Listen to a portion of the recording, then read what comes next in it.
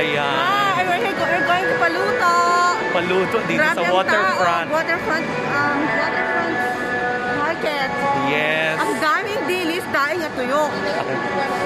Iba't ibang klase ng isda. Inay ko. Yung pala ang totoong istorya. Grabe. Ang ganda. Daming tao. Oo nga. Tangge. May tiyangge, may kung ano-ano. Nasaan ang Paluto? May basket row. Ah, doon sa labas. Si Ate Chess. Andito. Ang anak mo? Oo. Asan sila? Ate Ann, si Chess, kaanak namin. Sorry. Anong drama? Nakabag ko na dito sa Paluto. Talaga ba? Tapos ang lapangan saan?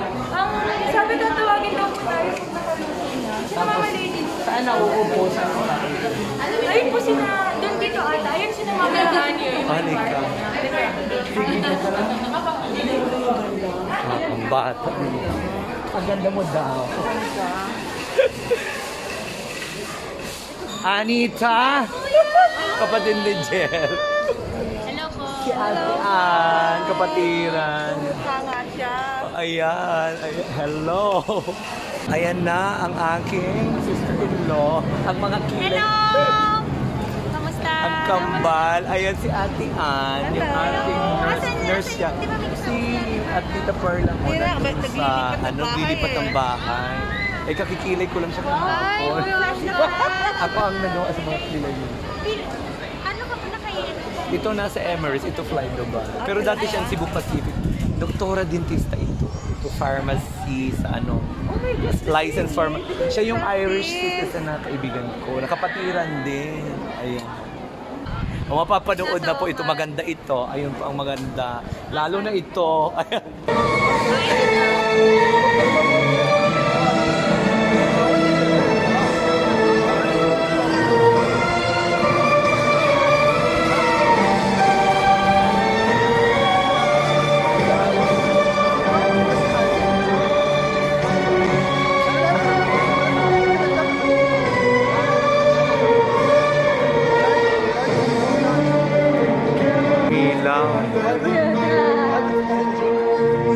Mabilis ang ikot niyan, ha? Traditional, ano yan eh, mga ano.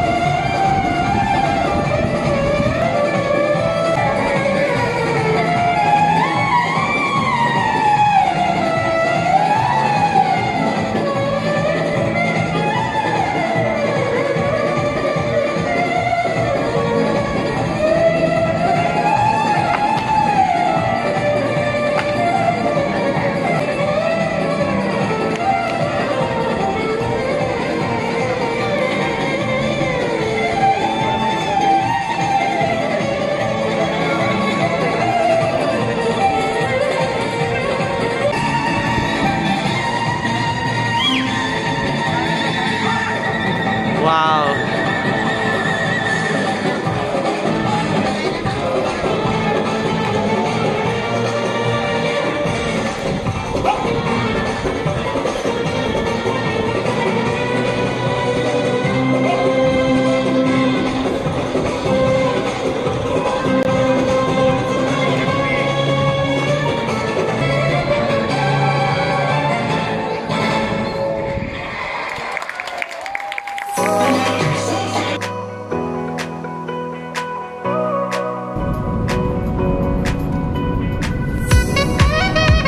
Kami po ay may pupuntahan sa Damac Properties. Nando ba?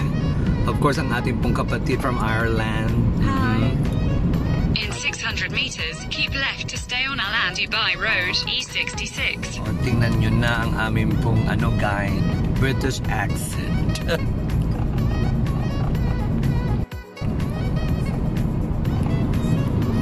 Wide roads.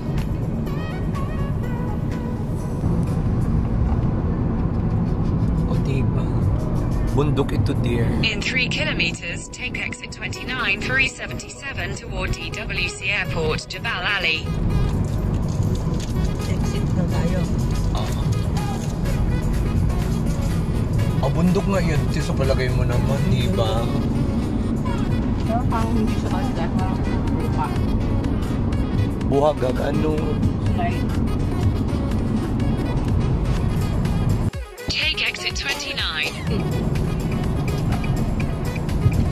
Malayo din ang bahay ni Gina. Ayun, papunta na to ng ano yun? Oman. Exit 29. Oman na yun. Dito pala kami sa tagiliran dumaan ng Dubai. When I took bus. Ito dinaanan nyo. Hata naman to, hindi muskat eh. Ang hata kasi, yung hata ay In 600 meters, borderline. merge onto Jebel Ali Laybab Road, E77. At dahil sa kwarta, maganda ang kalsada. Mga kapatid, yan po ang mga nakikita ng mata ng mga OFW. Tingnan nyo ang mga kalawakan na yan. Ewan ko na lang. Pati dito may delivery. Ala ka dyan. Bakit pa-deliver na si Gina? Maglilitsyon daw, Lola. Tingnan nga natin. Paano ka maglilitsyon? Tatagalan tayo ito. Ano sabi niya? Magpapalitsyon daw siya. Dapat ang pupunta dito nakakotse. Mga kaibigan. Ayan, approaching na po. Roundabout. Ay, eto na ang mga istorya ng mga kababahayan. Nakatago. Nakakit daw tayo? Roundabout, second exit. Ayun, ang haba ng roundabout. 1, second exit. Exit the roundabout. Okay. Eto na pala. In 600 meters, at the roundabout, take the second exit. Ito na ang mga kababahayan. Pala biglang sumulpot. Ano po? Biglang may ganitong bahay. Ito na yun, te. Mga ganyan. Magbilang na lang tayo ng bahay. 140. Ito po ang mga villa dito, o diba? Kaya pala sabi niya may chika-chikang garden, kuno. Ay. Sige lang, continue driving. Nag-rent siya? Ewan ko nga. May Saudi German clinic, kompleto. Community. It's a community. Nakita ninyo, biglang walang kaabog-abog. May mga hubs po kaya ganun. Aba. Meron pong clinic. Ayan, and the Mac Hills 2. Saudi German, Cambular. Carrefour Market. The Mac Shawarma location. Kung ano-ano.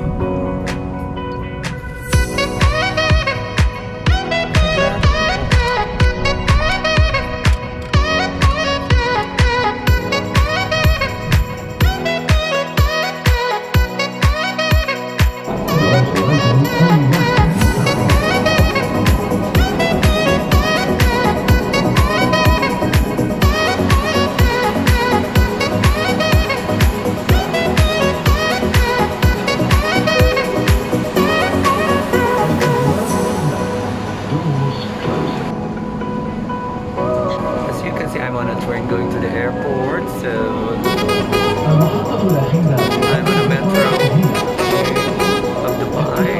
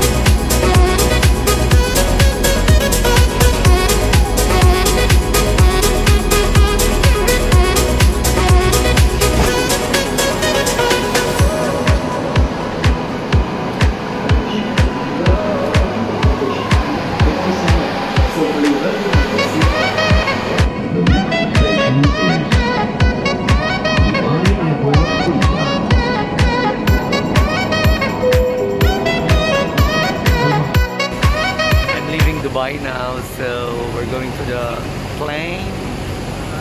So this is the bus that I'm going to ride on.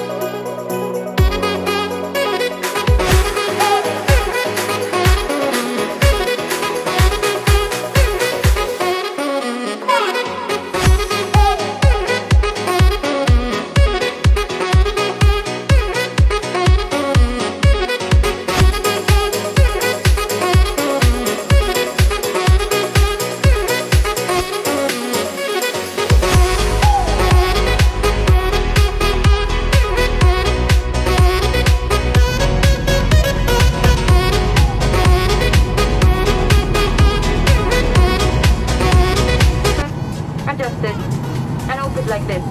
Please keep fastened to the flight training all seated and must be securely fastened whenever the seatbelt signs are on. Remain committed to the semi-moda.